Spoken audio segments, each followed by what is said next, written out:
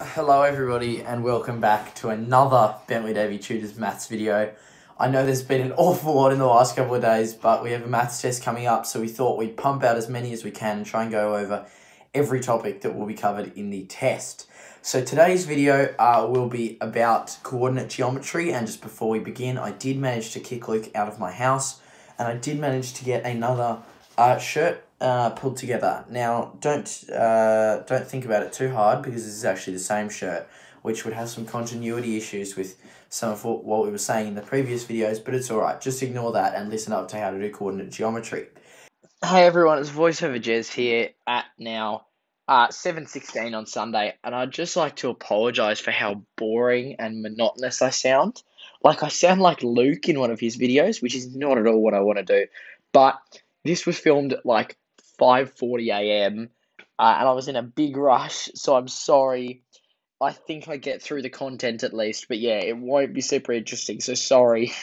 So we're going to go through 4 different things in today's video. We're going to look at distance and midpoint, gradient, and then graphing lines, and then looking at the equation of a line. So firstly, distance and midpoint. So distance and midpoint are very important when you are looking at coordinate geometry, because it's some of the most common questions that you'll be asked. You'll be asked to find the distance between 2 points or the midpoint of a line.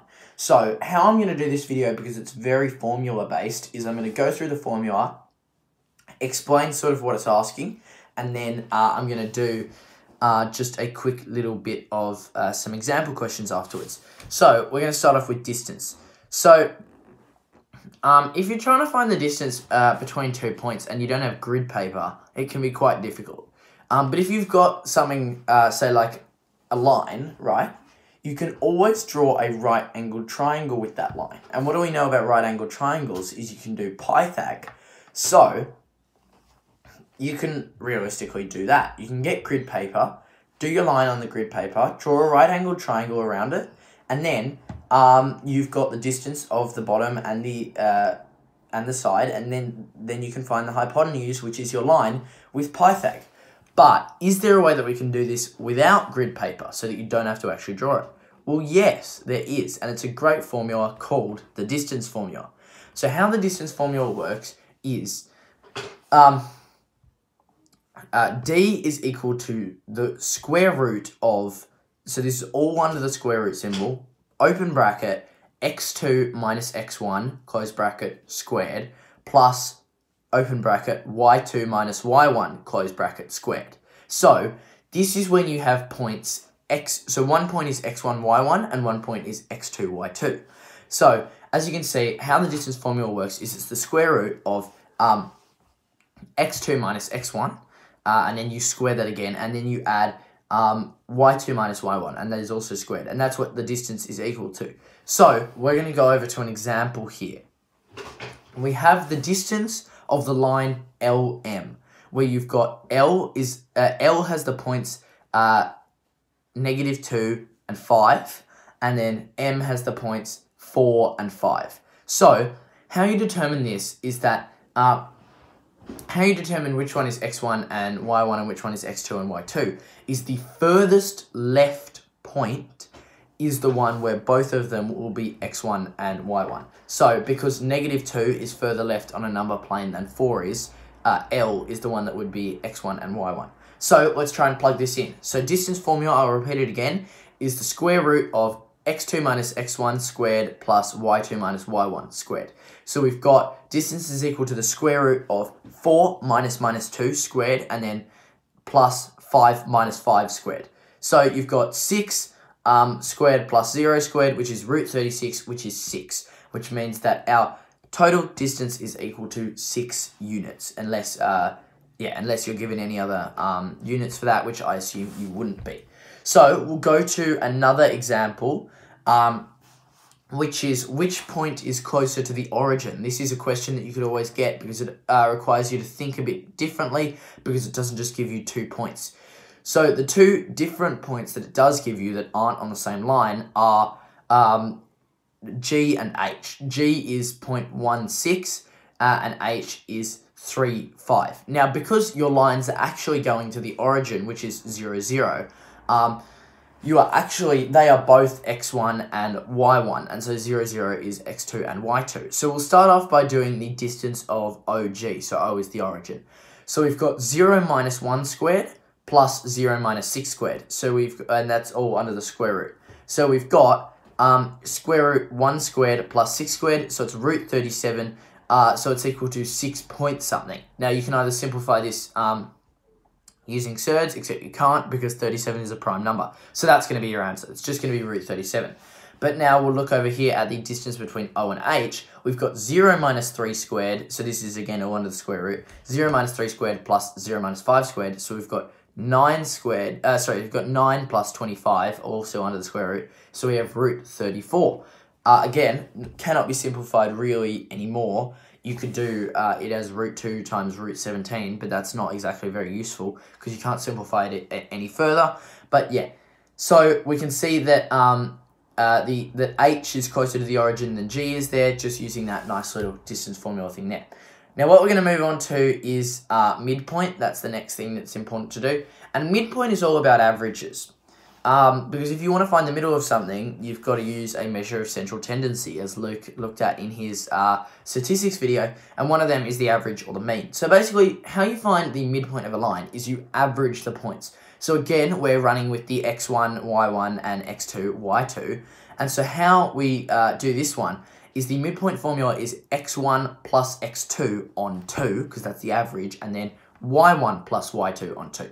So for this example, we've got point E and F. Point E is -3, 1, and point F is 7, 5. So we've got -3 plus 7 on 2, and then 1 plus 5 on 2 as well, which is 4 on 2, comma, 6 on 2, and then you get 2 on 3.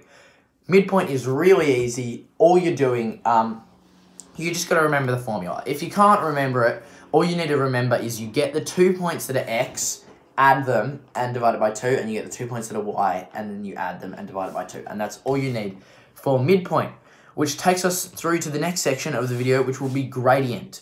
So, gradient is basically the slope of a line or how steep it is. So something with a higher gradient could be more like that. So it's a really steep line. Something with a lower gradient would be more like that. So gradients are really, really important when graphing a line, as we'll see when we look at graphing lines, because there's the equation for a line, which is y equals mx plus b or c, depending on how you were taught and how they updated the curriculum or not. But yeah, so I was taught y equals mx plus c, so I'll run with that. The m there, which is what's multiplied by the x, is the gradient, and it's very important when you actually go to graph the line. So the gradient of the line is actually equal to rise over run. So again, to find the slope, so this is the gradient formula, this is the important one, you've got y2 minus y1 on x2 minus x1. So this time neither of them are on 2, and they're not being squared or anything, it's just the y's on the x's. That's all you got to remember, is the y is above the x, and then you also need to remember that it's the 2's first and then minusing the 1's. So that's all you need for that. But we'll go through some examples here.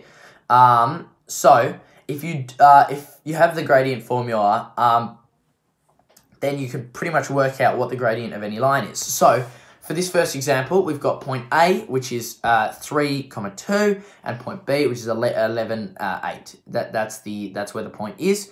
So we go y2 minus y1, so we're going to 8, which is all the way across from the second, from point B. That's y2 in point B. So 8 minus 2 on, what is that? 11 minus 3. So it's 8 minus 2 on 11 minus 3, which is 6 on 8, which is 3 on 4. That's your gradient. I'll do one more.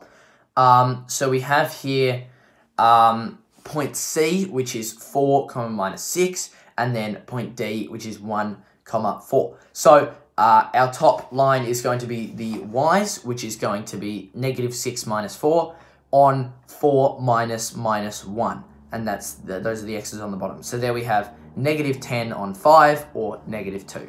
There you go. That's your gradient. That's all you need to know for gradient. Now we're going to move on to graphing lines.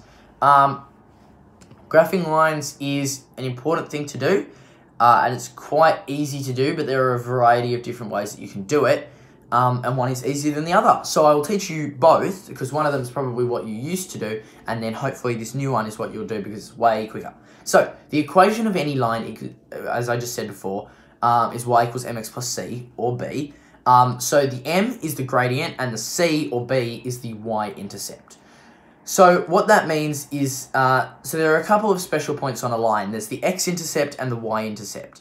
And for any line, all you need to actually be able to graph it is 2 points. All you need for a line is 2 points.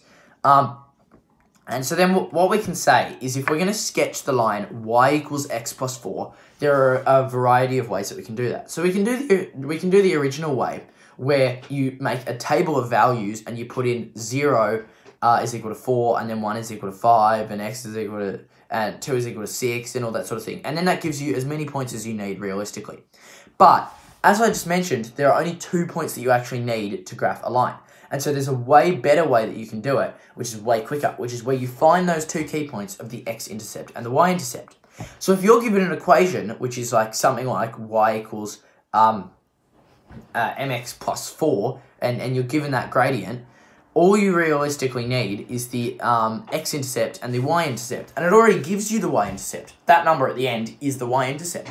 So then all you need to find is the x-intercept. And I should go over what x and y-intercepts actually are. The y-intercept is the point at which the line crosses through the x-axis, unless I did that wrong, which is very likely. The x-intercept is where it passes through the x-axis, and the y-intercept is where it passes through the y-axis. There we go. I think I got that right. And so how you find either of them if it doesn't give you a y-intercept at the end of the line, it always should, but if it doesn't, how you find the y-intercept is you set x to 0, and how you find the x-intercept is you set y to 0. So I'll do it with the x-intercept here just for an example. So we've got that equation again, y equals x plus 4. We set y to 0, so 0 equals x plus 4. Subtract 4 from both sides, like the equation stuff that Luke taught. Then we've got negative 4 equals x, and so that's our x-intercept of negative 4. Now we have our 2 important points, negative 4 and 4. Draw a line straight through that. Boom. That's how you graph a line. That's all you need to do. We're going to do another quick thing. So we've got the equation y equals 3x plus 1. So our y-intercept is obviously going to be the plus 1 because it's the bit at the end. And so what we're going to look at is finding an x-intercept. So we set y equals 0, so we now have 0 equals 3x plus 1. Take 1 off both sides, negative 1 equals 3x. X equals negative 1 on 3. That is our x-intercept. Chuck them on the number plane, line straight through them. That's your line graphed. You're all done. That is all we need to know for graphing lines in that format. Okay, so the next formula that I'm going to teach you is a bit of a different one, in which you only need a gradient and 1 point, which seems great. Only problem is, if you don't get given the gradient, you need 2 points anyway, so it doesn't help as much.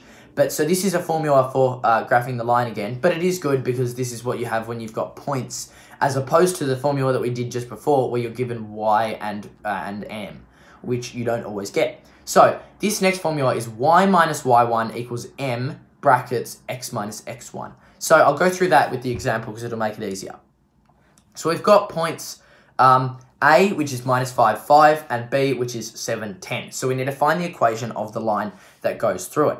So firstly, when we've got y minus y1 equals m x minus x1, what we've got to do is we've got to find that m. So remember, this is the gradient. How do we find gradient? Well, we go y2 minus y1 on x2 minus x1, which is 10 minus 5 on 7 minus minus 5, which gives us a 5 on 12. So now we can plug in all our points where we needed them. We've got y minus 5 equals 5 on 12 bracket x minus minus 5, or then in the next line it gets simplified to x plus 5. So it's going to be a bit difficult to times the bracket in our head by 5 on 12, because personally I don't know how to do that. So what we're going to do is we're going to cancel the 12 down the bottom, and we're going to chuck it over on the other side by going 12y minus 60 equals 5x plus 5. Now we've got 12y minus 60 equals 5x plus 25. So then with all of our nice little jumbling things around, we end up with 12y equals 5x plus 25 plus 60. 12y equals 5x plus 85. So y is now equal to 5 on 12x plus 85 on 12. And that's when we have the y equals mx plus c form there. So basically, yeah, that gives us what y is equal to. You just have to divide everything by 12. And that's pretty much how you do that with that extra little step sort of thing. I'm just trying to think in my head now, so excuse me if I go on some random tangent and then get it wrong. Unfortunately, I decided to cut out the random tangent, even though it's not. I promise it's not because I got it wrong. I did get it right, but yeah, I just cut it out for convenience because it was just going to confuse everybody. But anyway, yep. Now to me with the outro. No, I'm not going to do another example question because it's just going to be the same thing, but that's right. So that's all that we have time for in today's Bentley Davey Tutors video on coordinate geometry. Hopefully you learned something, or it was just revision of things that you already knew. That's what we always want, is to make sure that it's jogging your memory in some way. So, yeah, if you did enjoy, leave a like, subscribe. Thank you. Catch you on other maths videos because we have a load coming out at the moment. And goodbye.